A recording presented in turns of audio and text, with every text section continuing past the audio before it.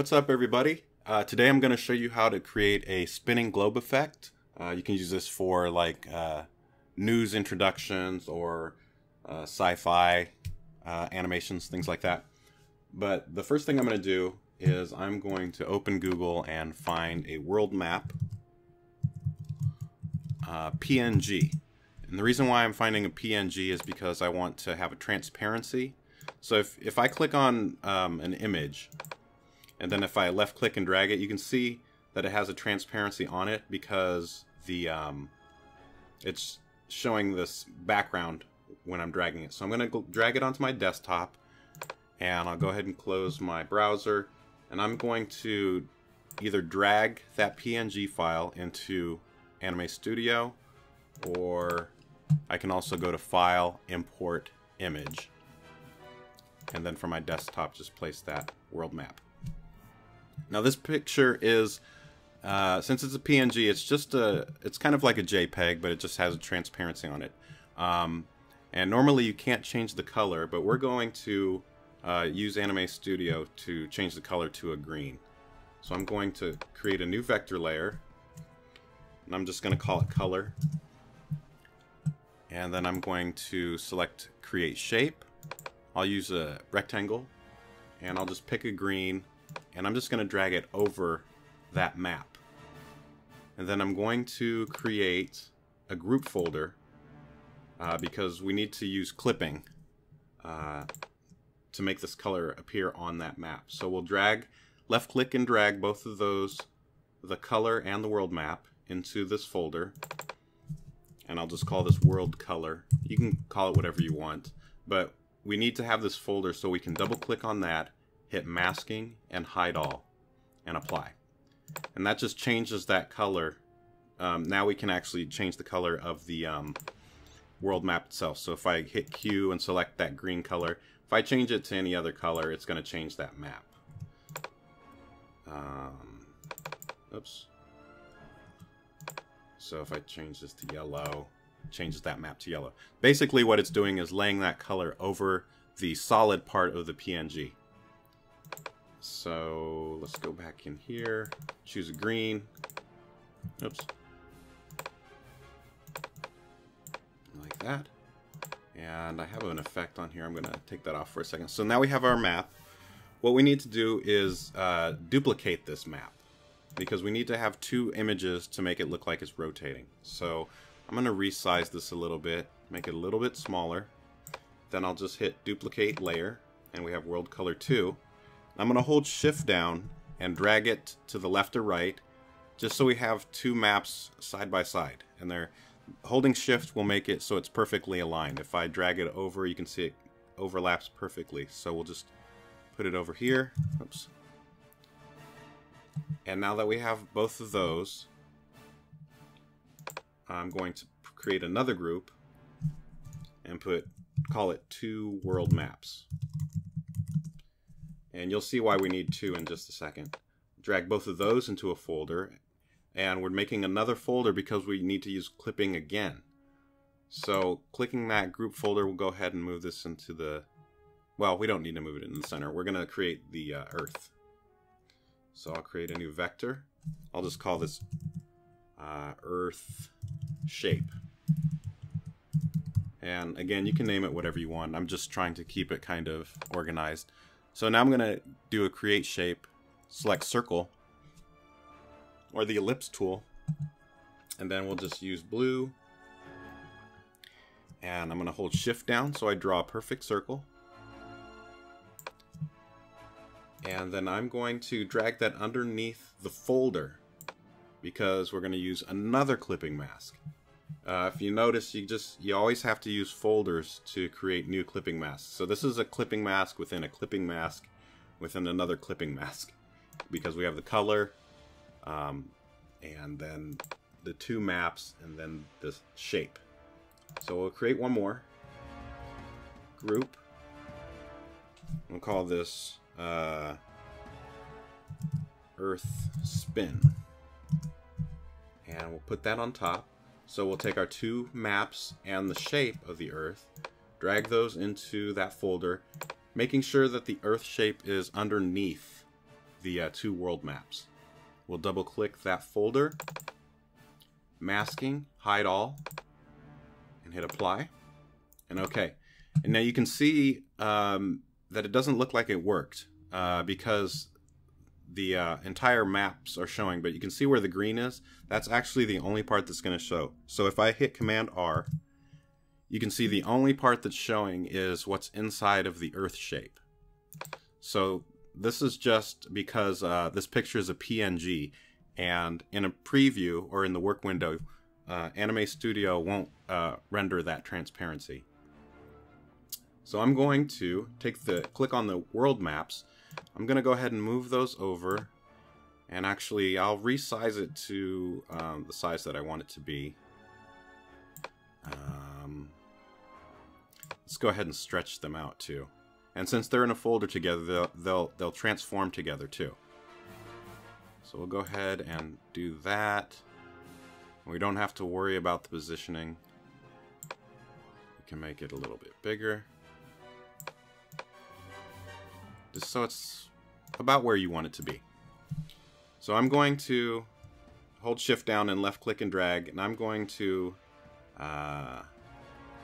place my map right about here, and I'm going to create a new vector shape, and I'll call this reference mark.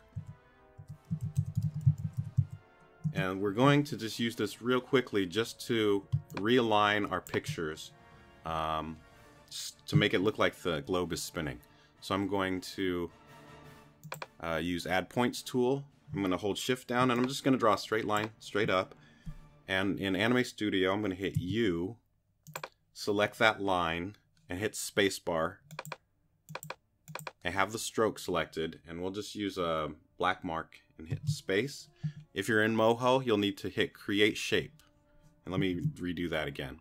So instead of hitting spacebar, go ahead and hit this button, Create Shape, and it'll create a stroke.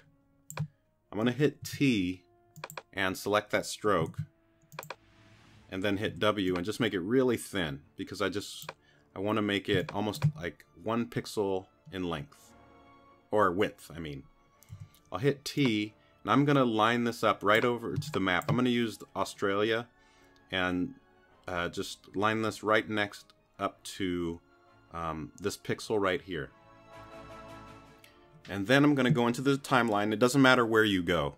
We'll just go to 48 real quick. I'll select the two world maps, holding Shift down to make sure that it only slides left to right.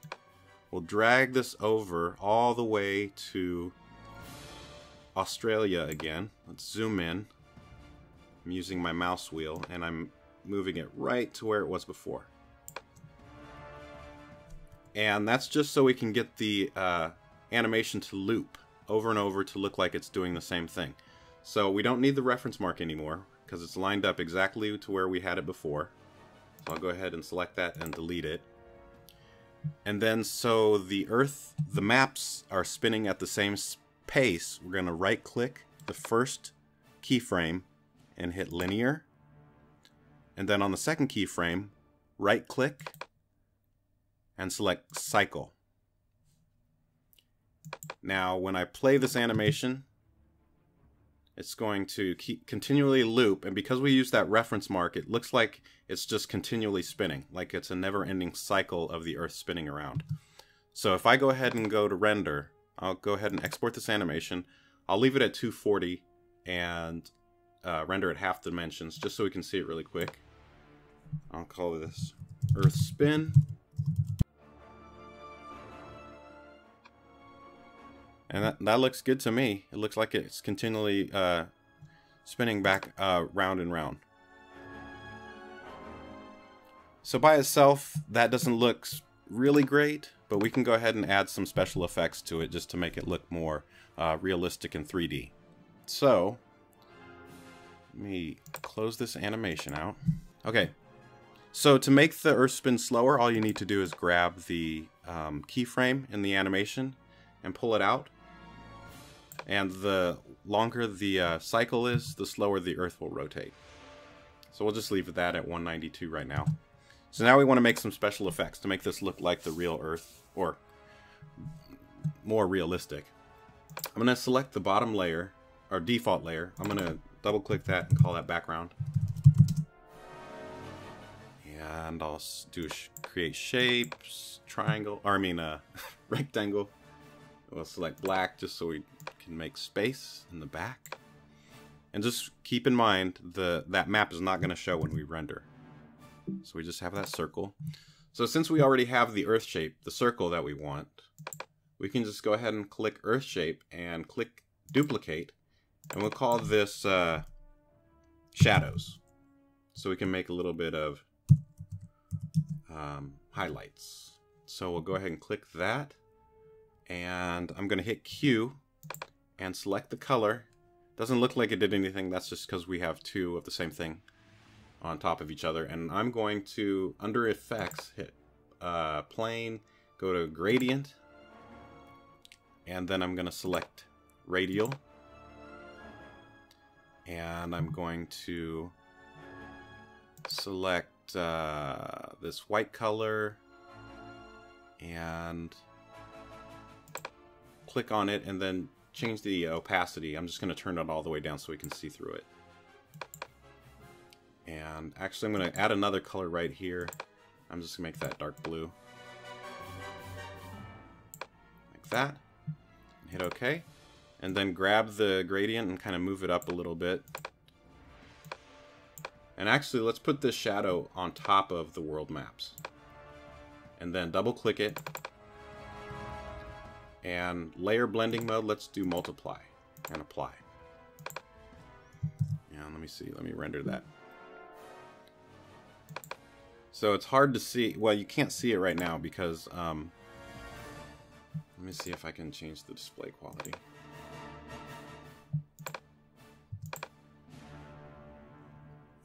Yeah, you can't see it because we're in the work area and it won't render under the PNG.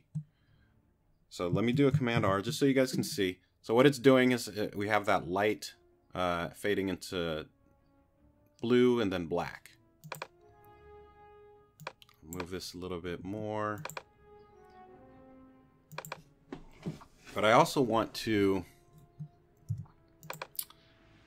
make a little bit of a highlight on this edge too. So we're going to double click, or not double click, we'll use the earth shape, or actually we can just do the shadows and duplicate that, and we'll call this highlight. And we'll hit Q. I'm going to select the fill. You can't see it again because it's covering another one, so we're just going to turn off the fill and turn on the stroke. And then with the eyedropper selected, we'll go ahead and hit white. So we're basically just making a white circle around the globe. I'm going to hit W, and I'm going to click and drag this line over, and on the other side I'm just going to make it disappear. So I'm clicking and dragging to the left. Then I'm going to hit Q, select just that stroke, and then I'll select soft edge. And we're just going to turn this down to maybe, let's do 5 and see what that looks like, and hit apply, or OK. So you can't see the effect yet, but if I do a Command R to render, now we've got this kind of glow around the edge of the earth. And let's double click that and change the blending mode to add and apply. So it's on top of that. So now we've got this nice little kind of glowing edge over here. Maybe even turn down the opacity a little bit. Alright, let's render that. That looks pretty good. Okay. Now this, and the edge looks a little too hard on the edge of the earth. So let's go ahead and soften that. So we'll go to the earth shape. I'll hit Q. Select the earth. Again, you can't see that it's being selected because we have the shadow and highlight above it. Let's turn those off so you can see it. So if I select that, it turns checkered like that. We'll go ahead and select the effect. We'll do soft edge. And we'll turn that down. We'll just do, like, we'll say 2 and hit OK. turn the effects back on. And then let's do soften the shadow too. So shadows, hit Q, select that. We'll do a second effect. It has the gradient in it already, but we'll do soft edge also, and then do 2 on that. And then render, Command R. Now it's got kind of a glow around the edge of the earth. Let's render this out really quick. Export animation. Actually, let's do the earth spin. Let's make it a little faster. Again, just so we can see it. I'll drag it back to 48 and we'll do an export animation. We'll leave it at 240. Earth spin 2.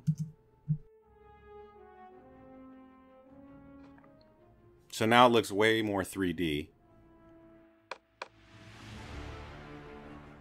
And it was done really easily with just a few of the effects that are with Anime Studio and a world map. And that's about it.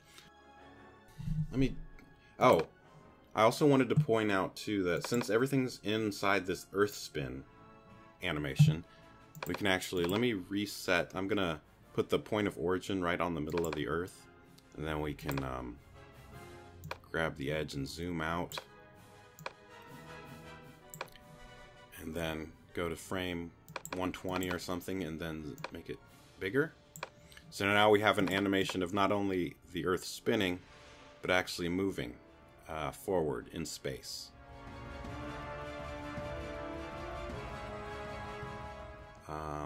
And you can actually come in here, and since that point of origin's right there, let's go ahead and do this. I'll go to frame 1. I'm actually going to rotate it a little bit, and then on frame 120, we'll turn it so it's right on the correct axis. Then now we have the earth turning. And let's render that one more time.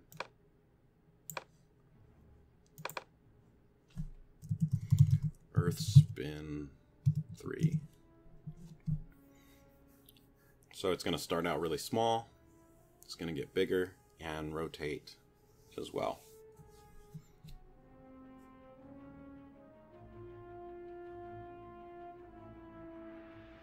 And